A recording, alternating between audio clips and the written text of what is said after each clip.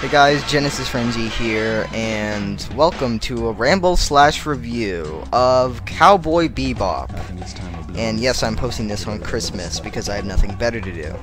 Anyway, so yeah, Cowboy Bebop is actually one I want to do for a while, but I thought ramble/review would have just been like for movies I just watched and just for movies. But no, I'm gonna branch out and do old movies, or not recently released movies, and TV shows. And what better way to start it than with my favorite TV show of all time that includes live action, animated, it doesn't matter, Cowboy Bebop. And Cowboy Bebop, I really don't have to say anything about Cowboy Bebop, although I will. Other than, go watch this right now. If you're an anime fan, if you're just a fan of anything, it doesn't really matter. Just go watch this. I don't care if you don't like anime. I don't care if, I don't know, you're only a Dragon Ball Z fan, or you're only a One Piece, or you're only Naruto fan, and you're like, oh, I don't like any other animes. I don't care who you are, watch this show, because, my god, you will not regret it, because Cowboy Bebop is by far my favorite anime of all time, and obviously, favorite TV show. And it is, and I mean this in every meaning of the word, it isn't just fanboy talking. It is that Cowboy Bebop is amazing. It is an amazing show. Seriously, I'm not kidding. It's crazy. I mean, I watched it. Cowboy Bebop is something like, it's so like incredible. It's an incredible show. So okay, I should explain why it's so incredible. Well, Cowboy Bebop came out in 1998. It had its original run was, I think it was No, it wasn't October. It was May. Hold on, let me pull up Wikipedia here. October 23rd, 1998 to April 23rd, 1999. And honestly, that's pretty short-lived. That is pretty damn short-lived. And that's a damn shame, because this show is so awesome. But basically, shit, I'm sorry guys, I'm kind of brain scrambled at the moment. Anyway, so Cowboy Bebop, it was made in 1998, and I don't know what it aired on. It aired on Adult Swim, all this stuff. Anyway, so when I first watched it in Adult Swim. I watched it on the Toonami block, and this was in, like, I think it was like 2002, 2003, somewhere around that, maybe 2004, I don't know. And then when I was watching it, I started with, I think it was like episode 11 or something. It was the one where they're on the spaceship and that they had the, like, goo attack them. And it was like biting people and making them like really sick. Yeah, that one. And I was like, I didn't really think much of it, honestly, because that episode is kind of weird, to be perfectly honest. It's a really weird episode, so it's not really a good one to start out with. But that's the first one I started with, and then I didn't really watch it until I was on the internet and I was reading top 50 animes, and I saw Cowboy Bebop at number 2, and I was like, wait a minute, that sounds so familiar. I was like, oh yeah, it's that one show that I watched. That one that really, I barely remembered it. And I was like, seems cool enough. So I picked up, I still have the DVDs. I have Cowboy Bebop Remix 1 through 6. All the DVDs. I'm looking on right now. And I bought those, and I just wanted to try out the series. And when I watched that first episode, I think it was called, like, Asteroid Blues, if I remember correctly. I don't know, it doesn't really matter. And when I first watched the episode, I was hooked. I was literally hooked. I would not stop watching the show. And I finished the entire series in 2 days. 2 days. I watched. I think I watched half one day and half the other day. Which is actually kind of insane. Well, there isn't a lot of episodes anyway. There's only 26 episodes of Cowboy Bebop and a movie. And I think that's pretty pathetic in terms of anime. I mean, some animes last, like Dragon Ball Z, for example, lasted 291 episodes. That's crazy. And then I think Bleach was like, I don't know. I think Bleach is like in the 300s. I don't remember. Don't quote me on that. It might be in the 200s. I don't know, but I know Bleach has a lot. So yeah, Cowboy Bebop doesn't really have that many episodes, but damn, it is quality over quantity, because nearly every single one of these episodes is really well done and really interesting and awesome, just awesome. There is few episodes that are kind of boring to me, but that's like one. I think there's only one episode that I couldn't really care for, and I think that's the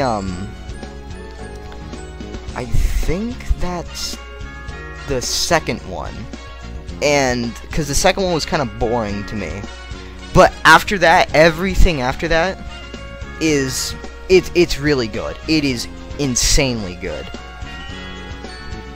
So yeah, that's just like my personal recollection of Cowboy Bebop. So let's get into the show itself. So Cowboy Bebop is about these bounty hunters, which is Spike, he's the kind of like, you know, the cool, you know, young, doesn't care, you know, like badass, that guy. And then there's Jet, which is the, you know, like the old retired cop, you know, it's kind of like strict and all that. And that they start out with them. But then as the series goes on, they get more characters with them. In the second episode, they get what do they get? They get the dog, Ein, and the dog is pretty funny. It's kind of like it's comic relief. And then in the third episode, they get Faye Valentine, and Faye's like she's like some sassy. She has an attitude. She has a lot of debts that she owes, so she's just kind of like, you know, on the run, and she doesn't remember her past, and then that's like a whole subplot in itself. It gets explained later on. And then the final bounty hunter that they recruit is Ed, and Ed is by far my favorite character, because Ed is so goofy and so like out there and so weird. It's just she steals the entire, Ed is kind of androgynous, I guess, and she steals like every single scene she's in, because damn, she is funny. She's funny. I really, Ed is out there, really crazy character. And that's essentially their team. It's a dysfunctional family, and once they recruit Ed, it's done. The series is like it's done deal. The series is amazing from that point on, because they have their entire team, and they have, like, you know, all this variety in their team. Like, they're not all the same. They're all different characters, and it's just so it's great. It is great. So I guess I should get this kind of out of the way. The story. The story is basic. They're bounty hunters, and they just want to make money, and that's pretty much the entire story. There is I wouldn't really call it a subplot, because it's kind of the whole the main reason Spike is kind of like doing all this, I guess. There's like I don't know if I would call it a subplot. It's pretty much the main thing, and everything after that is well, no, everything in between is kind of like just filler, I guess you would say, although it's not. I guess I'll call it a subplot, and the subplot is that there's like a guy named Vicious. He's like part of the syndicate, I guess. I think he is. Don't quote me on that. And basically he's like, and Spike is just trying to find this girl named Julia, and I think Vicious is supposed to know where she is, and that, I guess, I think Julia, I don't know if she's like the love interest. And I don't think she is. I think she's just some, like, it's like what Maria is to Shadow the Hedgehog. It's kind of like, you know, a very close friend. And at least I think it is. I'm trying to remember. Anyway, yeah, I just watched the series and I forgot everything that happened. So yeah, and Vicious is like, he's pretty much the only recurring antagonist throughout the entire series. And it's pretty much like the big, this plot really comes into play at the final episodes. So you're probably wondering, okay, so what do you mean by it's a kind of a subplot if it's the main plot?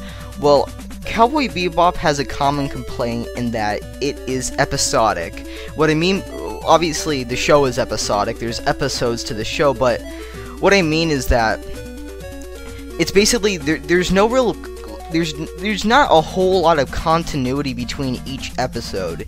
Each episode is kind of like, it's kind of like its own thing. It's kind of like if you just an individual case in LA Noire. There's some continuity when you go to the next case, but pretty much the entire story that happens throughout the case is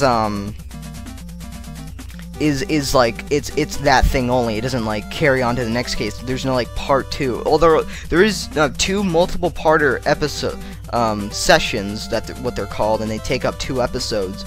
But other than that, there's nothing to it. It's a single episode story, and it starts at the beginning of the episode and ends at the end of the 20-minute episode. So it's not like some big huge saga that lasts like Dragon Ball Z or something that lasts like 40 episodes of one single saga. No, it's not like that. It's 20 minutes, 20, 22, depending on how long the episode lasts. That's how long it is.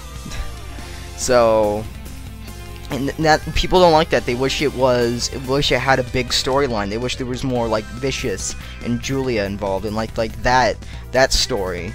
But honestly, I couldn't imagine Cowboy Bebop any other way. If it was, I mean, I do like a big storyline.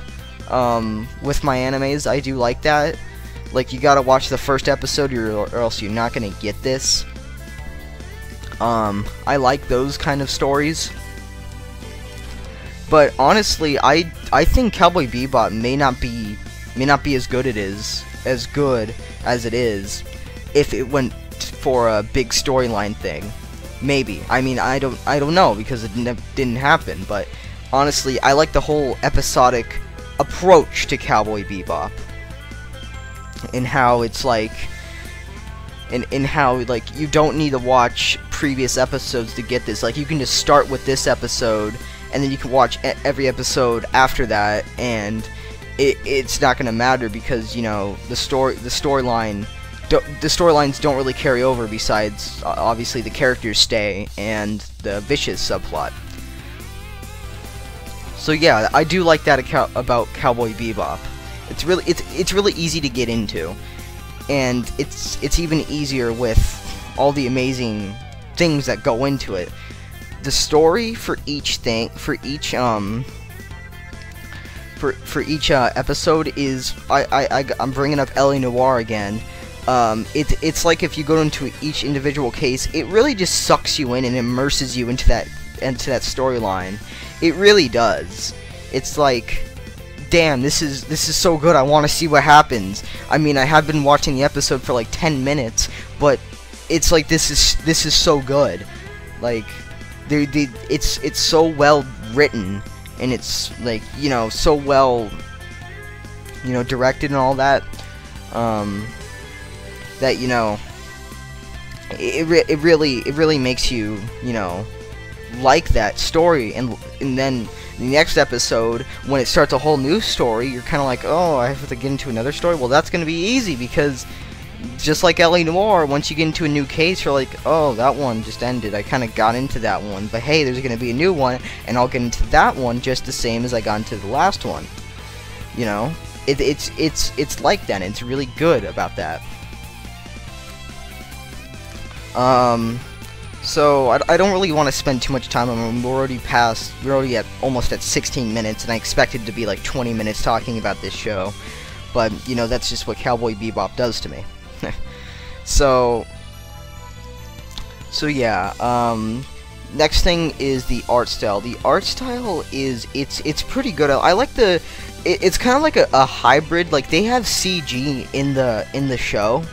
I think I read one time on, it might have been on Wikipedia or something, that Cowboy Bebop had, like, it was the first one to use like a CG and hand-drawn animation, like use them both, and I thought that's pretty interesting. It really does make everything look really pretty. Like, it was revolutionary. It was like, had really good animation for the time, like really good animation. And it definitely, like, you know, revolutionized that. So the art style is really good. Now the sound. Cowboy Bebop's English dub is actually probably the best English dub ever, because the characters of this show really do feel and sound like what you think the characters would be like. This ain't no Sonic X BS. This ain't no Pokemon anime. There's none of that. That's pretty, you know, bad. But this is good. Like Faye sounds like exactly how I want her to sound like. Spike sounds awesome. Jet sounds awesome. Ed sounds exactly how I would expect Ed to sound. They all sound, and they feel like they're the character. I feel like I'm listening to this character talk to me, and that's great. That's great for an English dub. In fact, if you're gonna watch this show and you speak English, I would actually. Why wouldn't you speak English? Why would you be watching this video? I would definitely recommend you watch this dub over sub, because dub really does add more emotion to the more emotion and immersion into the show. And it would be a crime not to watch the dub. But you can watch the sub. I mean, I don't have a problem with that. I just recommend the dub over it. So yeah, and now I gotta mention the soundtrack. The soundtrack is awesome. I love it. It's like spaghetti western, jazz. In fact, just listen to the intro. For God's sakes, listen to the intro. It is awesome. I love the intro music so much. Oh man, I know I'm kind of nerding out, but whatever. This is just great. It is a great intro song. It rivals some of the best up there. Yeah, and the soundtrack is probably the best in anime. I'm next to like Dragon Ball Z Japanese soundtrack, Robotech, and all that. So yeah, just listen to the soundtrack. Listen to just the opening theme, because you will not regret it. Anyway, and also the movie. Okay, I'll talk about the movie now. The movie it's a pretty damn good movie, pretty damn good, and it definitely like adds. It really does add to the it adds to the epicness of the series. That's what I was gonna say. It lives up to the expectations. Say that it's pretty much it's pretty much like a near 2-hour long high budget episode. Really high budget, actually. I like some of the 3D effects that they do at times. Not 3D like, you know, what it is now, like this horrible 3D gimmick. I mean, like, you know, three-dimensional feel. Like, oh, he's walking that way, you know, it's not a 2D image. I like that, and the movie is really good. They bring all the voice actors back from the show, so that's good. And it was actually released in theaters, which is pretty damn cool. Damn awesome, because usually anime movies don't make it into theaters. I know Akira was one of the first ones back in like the 80s. But I think now they're getting released more like those Disney ones, like Spirited Away, Castle in the Sky, Secret World of Arietti, you know, those ones. Anyway, I don't want to drag this out for too long. It was very influential for its time, Cowboy Bebop. A lot of animes followed in its tracks, you know, how good the storytelling was, and how, you know, and how like the animation was done in the dubs, you know. People put more effort into the English dub.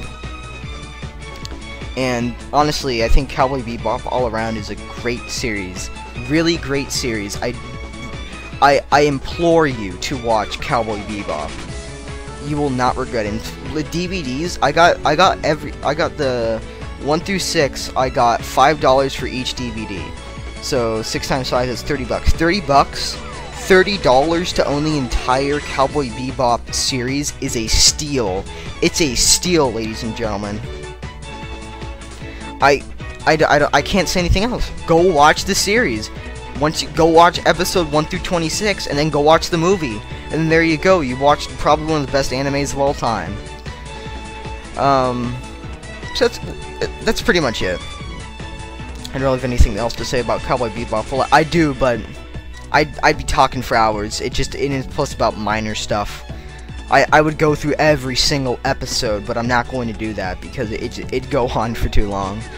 So that's about it for this ramble/review. Next one I'm going to do is going to be another movie or TV show. I don't know. So expect that sometime soon. I'm Genesis Frenzy, and go watch this show.